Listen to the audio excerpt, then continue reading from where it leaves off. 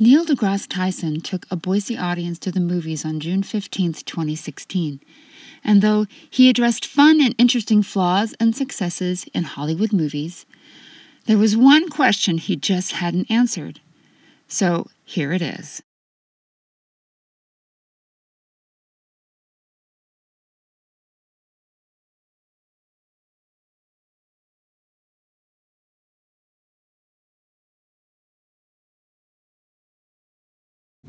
I think there's no question about it that Mark Watney would win that one. First of all, Hal is a homicidal maniac, A.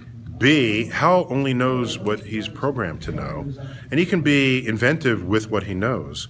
But when it comes time to coming up with a completely new idea, it's not clear to me that Hal even has that capacity, even in his remarkable artificial intelligence that he had. Whereas Mark Watney could think completely out of the box, and knowing that he would die if he didn't stimulates a level of innovation and creativity that I have yet to see any machine achieve, especially not Hal.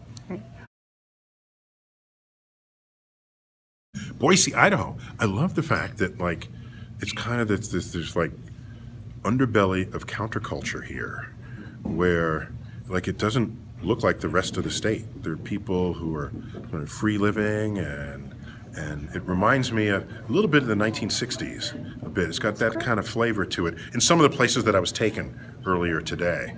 So it's interesting to think of Boise as a kind of an island, an enclave, in the middle of whatever else Idaho is.